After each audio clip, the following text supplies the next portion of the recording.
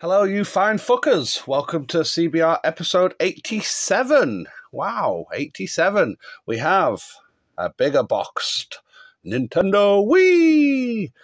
The Nintendo Sports Resort. Wii Sports Resort, sorry. Wii Sports Resort Pack. So that's what this is with the Wii Motion Plus.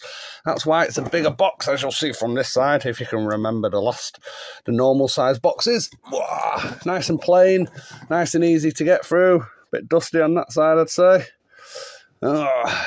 Wii. Ooh, some of the specs here. See what the content is. Loads of shit in the way. Console, a stand plate. Ooh, focus. Stand plate, remote, wrist strap, Wii Motion Plus, nunchuck, sensor bar, stand for the sensor bar.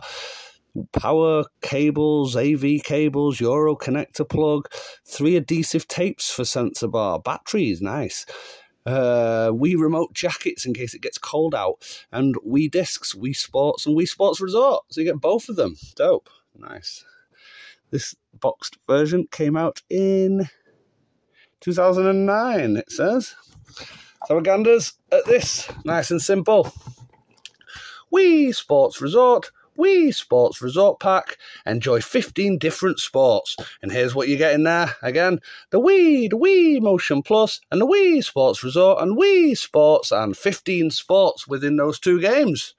Brilliant. That's all you need to know. But also maybe you need to know about the microprocessing technology. There you go, guys. Another Nintendo Wii for you.